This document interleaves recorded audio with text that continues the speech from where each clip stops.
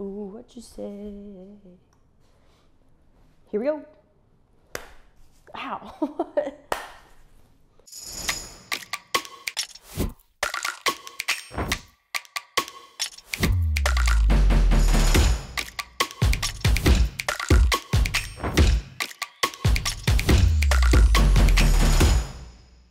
What's going on, fellow Drops fans? I am Haley once again. I was and continue to be Haley here at our Pink Room studio at the Fellow Storefront and Playground in San Francisco, California, ready to talk to you about a super cool exclusive drop that we are doing with our friends over at Sey.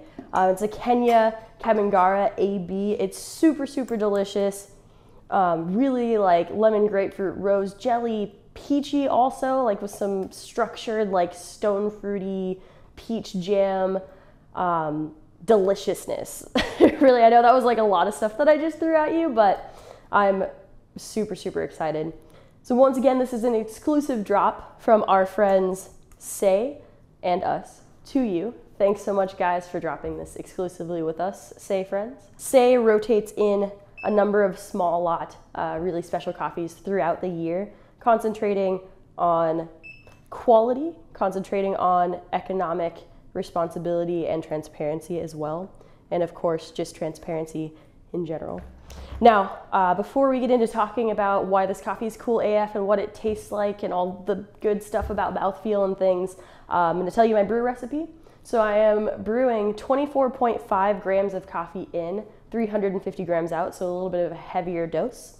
Temp is 210 degrees, just below boiling, and grind setting is 3 2/3 with Ode with SSP. I'd suggested 2 2/3 on standard Ode. Medium fine is how I'm approaching this coffee. I'm gonna let it bloom about 40 seconds, and then I'm going to break and go to my second pour, which is 150 grams.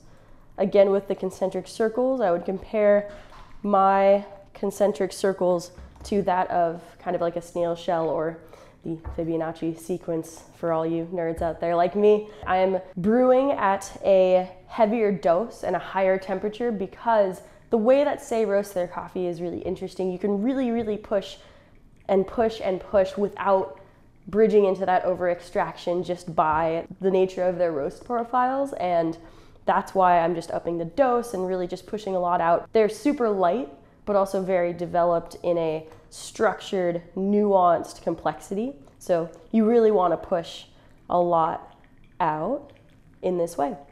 Now this coffee is tasting us in the cup, and also when we brewed it, super peachy stone fruit, also some like rose jelly. It's got like a really nice structured mouthfeel with a bunch of florals in it too. And the lemon grapefruit comes out in that like nice dazzling acidity. It is a field blend, so a number of different varietals coming from the same area. It's coming from the Kabingara Coffee Factory. It's a processing point with around 500 members in the co-op, and this is actually Sey's first year working with them as well, so we're super excited to have this exclusive.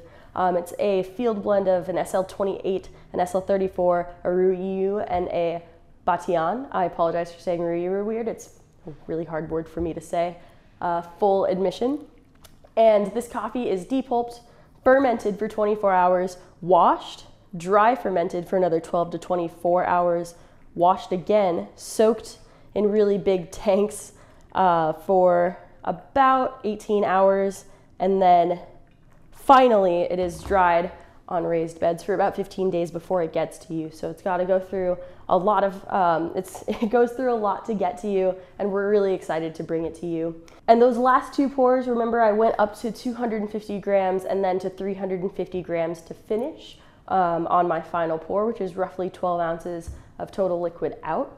It's going to be a little bit of a slower brewing coffee just because, again, since it is so light and yet so developed, I want to push a lot, like a ton out. So I'm going to give it a little more extraction time by grinding a little bit finer, brewing at a little bit of a hotter temperature, and throwing in a little bit of a higher dose. As always, it's really easy to order from Fellow Drops, exclusive drops like this that you can only get from us. All you got to do is text us back the number of bags or boxes in this case that you would want.